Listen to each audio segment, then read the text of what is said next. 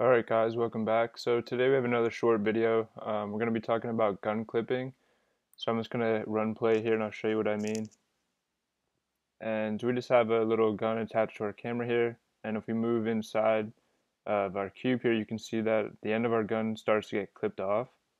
And that's a big or a big issue in FPS games because you're able to see through the different walls. So I'm going to show you how to fix that. So it's pretty easy.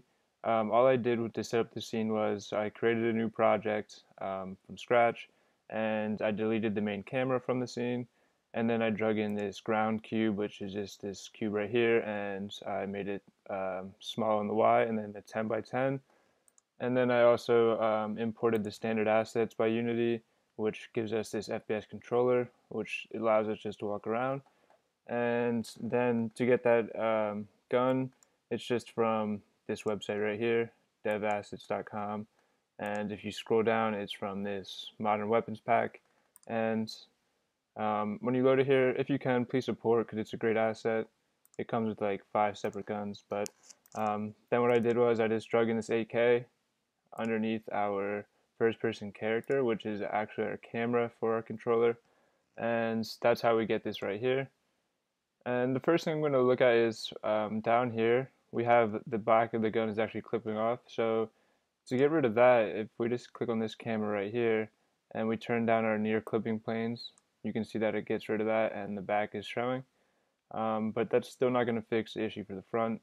So what we're going to do for that is we're actually going to right click on our camera here and we're going to add a new camera.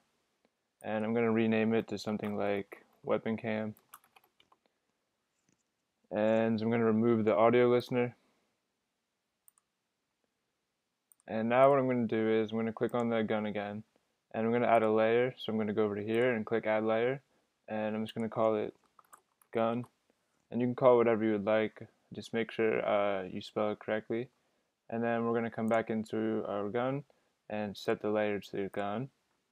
And now if we click on this camera up here, what we're going to do is we're going to set the culling mask. Right now it's set to everything including our gun. We're just going to unclick that.